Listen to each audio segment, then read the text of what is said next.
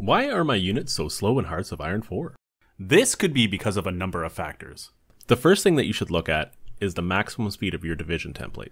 This stat is the fastest this division will be able to move without strategic redeployment.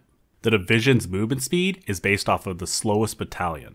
Motorized generally moves quicker than tanks, tanks move quicker than cavalry, and infantry will most often be the slowest. Terrain, enemy air supremacy, and supply can also impact unit speed.